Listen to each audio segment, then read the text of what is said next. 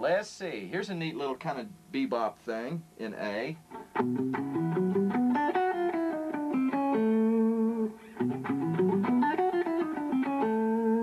You're incorporating the triad of the flat 7 or the G. Sliding in and out of A. You're going to start the 5th string, 2, 3, 4. And then over the 4th string,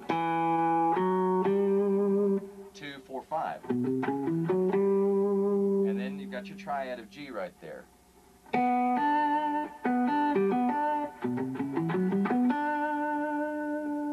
And then you're going to slide up to the 2nd string, 7th fret, 7, 6, 5. And then the 3rd string, 8, 7. And then 3rd string, 5, 6. And then 4th string, 7. Puts you in A major. And any of these licks, with the exception of some of the open string stuff, are going to work anywhere. Anytime you see a closed lick like that,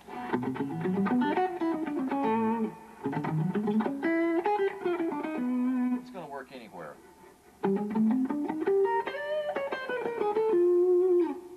Alright, so bluesy type stuff. Real easy type thing right there, out of a box, out of A. Object of the blues is to not hit it very many notes at all. Do it all in bend. Of course, the old cliche.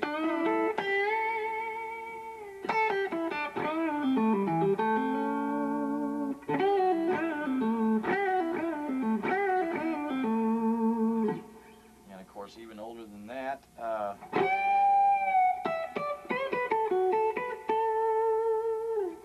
pretty claps in this. And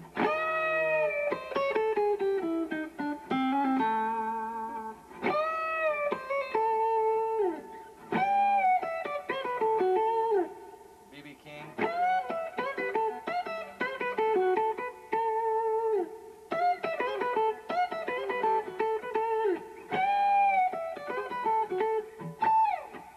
Okay, that's kind of B.B. King style right there.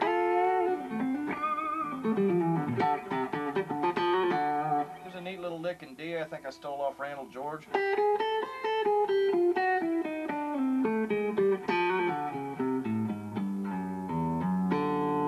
We'll add an extra there.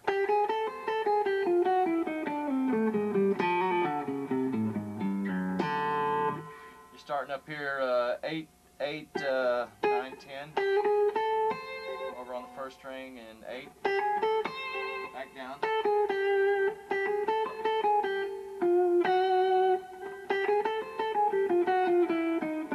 Forgotten the lick. There it is. Walk down that way.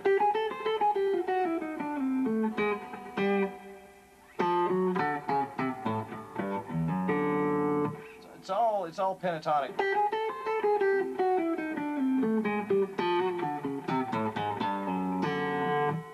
Okay, you get the gist. It's all chromatic movements. Have a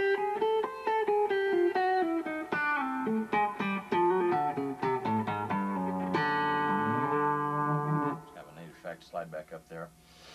You can do kind of the same idea in A or G.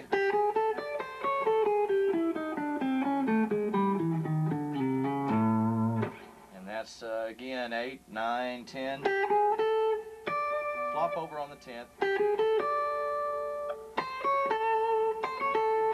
working out of that little A there.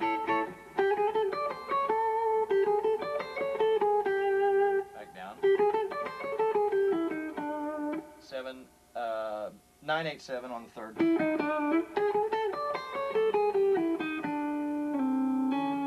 The trick is doing 3 notes and then sliding down. Put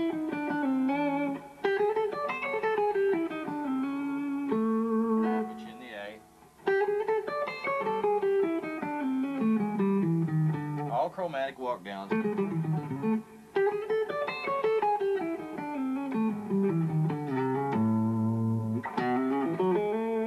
And you can always come out of one of these licks into the other one.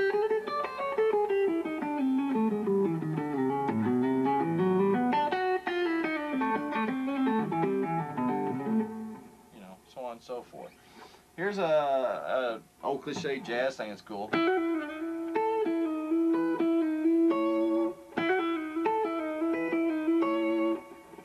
Working out this A position.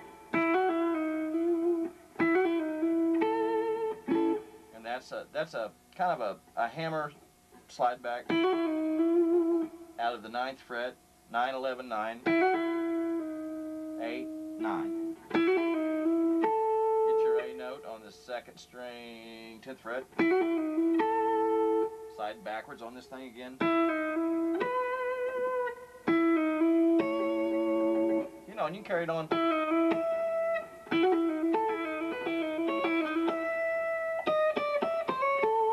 There's the oldest bebop lick in the world. You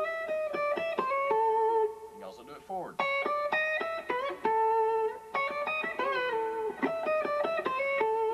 12, 11, 10, 12, 8 to 9 to 10.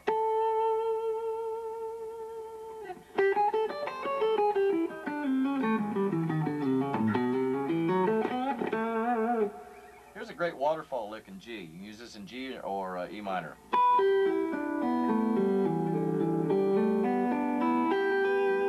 Kind of gives the illusion of chimes.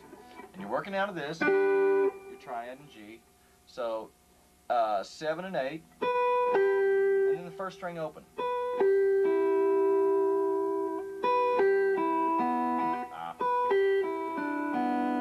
Now I went to the 3rd string 7th, and then the 2nd string open. Over to the 4th string 7th, 3rd string open.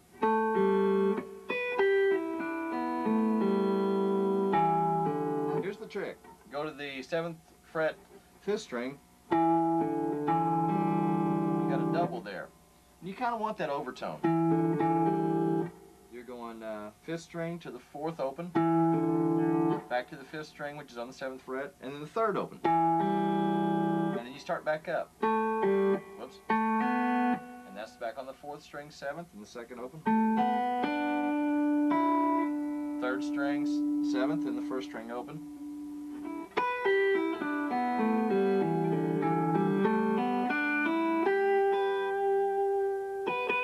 And that works on G and E minor. Alright, here's a neat little Robin Ford type blues lick in E.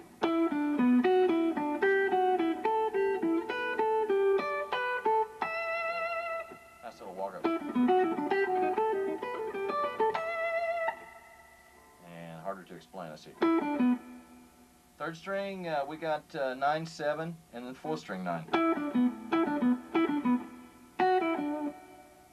And that's the 2nd string 7, 3rd string 9 and 7.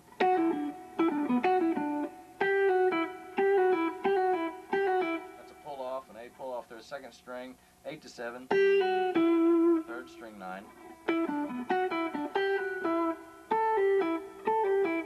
And that's the 2nd string 10 to 8 pull off, 3rd string 9. 2nd string 10 to, or 12 to 10. There it is. To the 3rd string 12. 1st string 10, and 2nd string 12 and 10. And the 1st string 12. Your E note. And they'll work anywhere.